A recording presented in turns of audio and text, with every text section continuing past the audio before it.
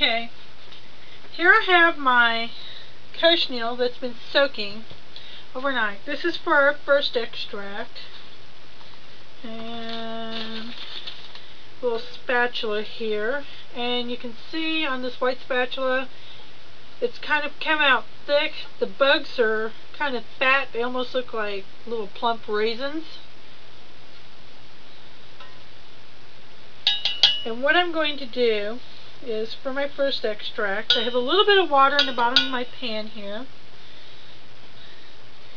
So I'm going to take my, I guess I'll put that right there, hand strainer, and I'm going to strain my bugs into my other pan. You can do this into a jar, gallon jar or something like that would work just fine. Plastic bucket. Oh, I like old ice cream buckets. I just happen to have this pan handy.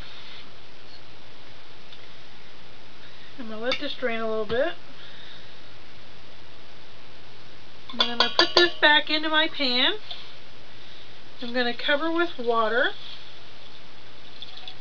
And I'm going to reheat this. I covered it with probably a ½ inch of water. And I'm going to reheat this, and I'm going to let this sit overnight.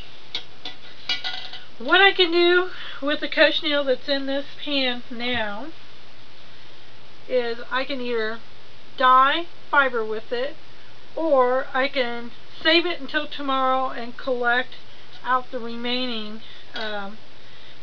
color that has been extracted from my bugs. Again, you can do this upwards of 10 to 20 times, depending on the concentration of carminic acid that is within the bugs.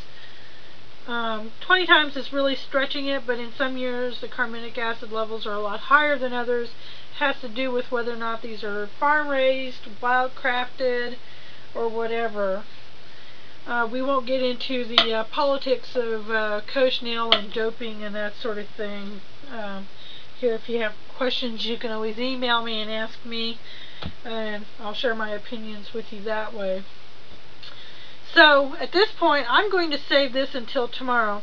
Now, some people do take their cochineal and they heat it up and they reuse it immediately. They strain it and reuse it immediately. You can do it like that. However, I have found that by letting the bugs, heating it up and letting the bugs sit overnight, you would remove the heat. So you heat it up, let it heat for 5 minutes, simmer, shut it off and let it sit overnight, and then strain them the next day. You actually get better color than if you heat it up, simmer it, strain the bugs, recover with water, heat it up, simmer it, strain the bugs, cover with water. You can do it that way if you're really in a crunch for time. However, I recommend letting the bugs sit overnight for the best color extraction. It really comes down to personal preference at this point. Tomorrow I'm going to use my cochineal extract. We'll show you a video on that, and we're going to work towards our first reds.